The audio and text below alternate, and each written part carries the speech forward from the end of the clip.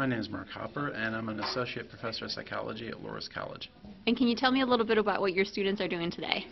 Today they're doing a finger painting exercise.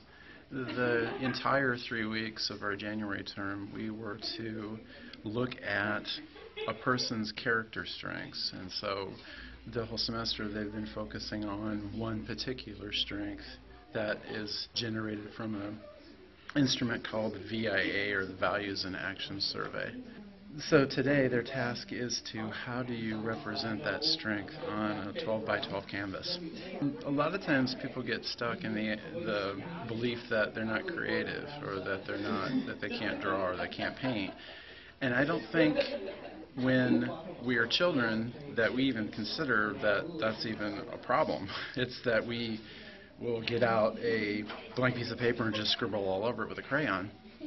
And we don't care if it's creative. We don't care what it looks like. I just want them to go back to that and not get hung up on trying to make something that looks beautiful or looks like an artistic piece of work. It's just like, be a kid. Try to put your strength into this little piece of canvas and just have fun with it.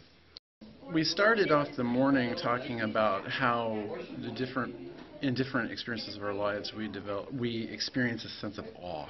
And it's whenever we see something extraordinarily beautiful, or something that's spiritual, or something that touches us on a level it's hard for us to verbalize.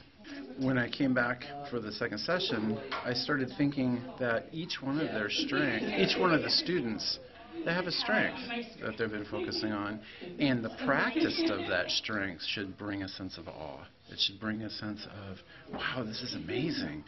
And I want them to try to take from this, is there something that can help them remind themselves of the strength whenever they see it again? Maybe they might get that little spark of awe whenever they see that. They're like, wow, I remember that class I took. I remember we painted these canvases, we did these little finger painting, and then, oh, I remember about my strength, I remember the different activities. So it's just a device to help remind them that they do have a strength, they have lots of strengths, that they can play, and that they just need sometimes a little tiny thing to remind them.